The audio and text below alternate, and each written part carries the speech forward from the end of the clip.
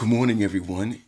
It is chapel time. It is that moment, it is that hour when we're coming together to just spend a little bit of time in His Word. Now, some may say to yourselves, man, this is not really chapel. But every time you invite God into your life, into your home, into your bedroom, into whatever situation that it may be, we want to simply say thank you to God.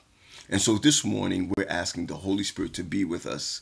And I know that some of you may be not ready, you're not ready for worship, but we want to make ourselves ready for worship this morning.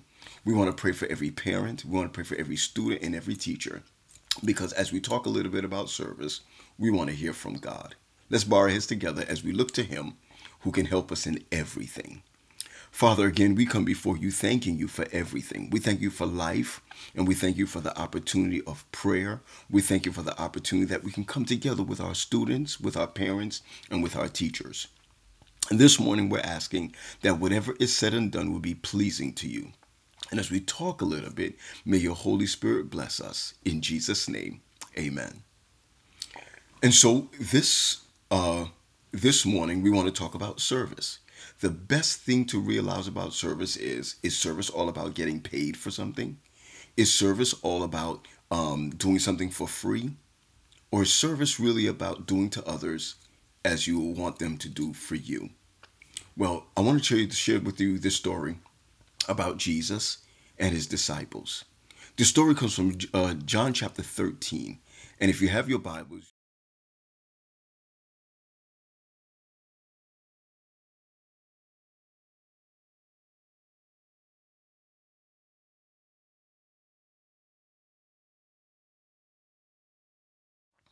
as we look at this, we can read it together. Okay. It says, "It was just before the Passover. Jesus knew that the hour had come for him to leave this world and go to the Father. Having loved his own who were in the world, he loved them to the end. The evening meal was in progress, and the devil had already prompted Judas, the son of Simon Iscariot, to betray Jesus. And Jesus knew that the Father had put all things under his power, and that he had come from God and was returning to God. Listen to the story. So he got up from the meal, took off his outer clothing, and wrapped a towel around his waist. After that, he poured water into a basin and began to wash his disciples' feet, drying them with a towel that was wrapped around him.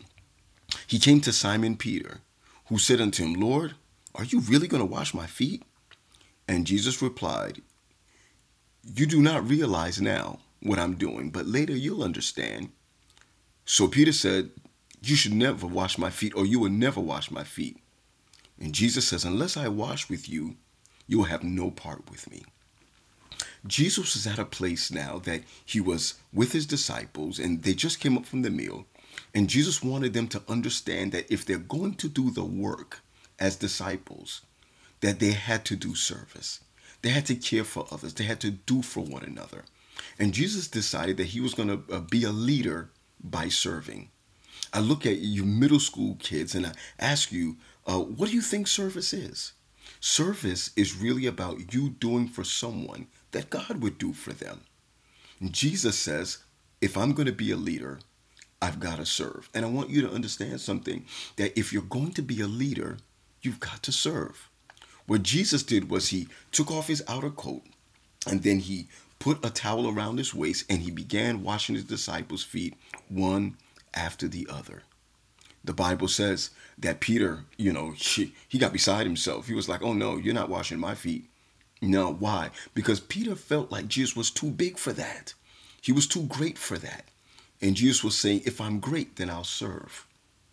You see, service is a big deal when it comes to God. You're not too young, fifth grader, sixth grader, seventh grader, eighth grader. You're not too young to serve. God wants you to serve if you're going to be a leader. And he simply says, if I did it for my disciples in John 13, then you can do it in your life. See, so maybe someone needs help with something. It is okay to do something for someone else. And, a lot of times we say, oh, I'm not going to do that unless I get paid, or I'm not going to do this unless I get something for it. But God is not asking us to serve so that we can get something. He's asking us to serve because he served us. And how? The Bible tells us that Jesus gave himself for us. For God so loved the world that he gave his only begotten son. Now, if he gave his only begotten son, he did something for us. He did service for us. And Jesus is saying, hey, I can do service for you too. If I can wash my disciples' feet, then you can do service for someone else. And what does that look like for you as students? What does it look like for you as parents? What does it look like for you as teachers? That a lot of times we do things, it's not because of a paycheck. We do it because God wants us to do it. It makes God look good. Students, we do what we do because it makes our families look good. Parents, we do what we do because we want our children to understand what service is. But all in all, we want to be like Jesus.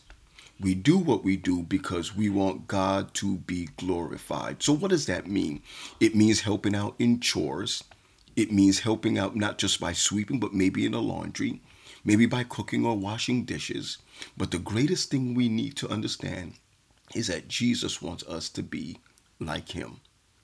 So the Bible clearly tells us that Jesus got up and he began to wash the disciples' feet. And he says that if you want to have a part with me, then you got to do what I do. You got to allow me to serve and serve because that's what I would do as a Christian and as Jesus has done for us. Today, as you do your duties around the house, today, as you may feel quarantined, today, as you may feel like you can't do everything you want to do this, serve. And as you serve, you'll be doing what Jesus wants you to do. Come on, everyone, help around the house. Help your parents. Do something great for someone and know that you're being just like Jesus. Today, it's all about service. Let's pray together. Father, again, we come before you thanking you for the opportunity of serving. And as we recognize that you have served, we want to serve also. So help us to be more like you. And so we're asking, God, that you will continue to bless us, strengthen us, guide us today, guard us today, help us to be more and more like you, so that when you come, we'll be saved in your kingdom. Bless every child, bless every parent, bless every teacher. All these mercies we ask in Jesus' name. Amen. So remember, today is all about service.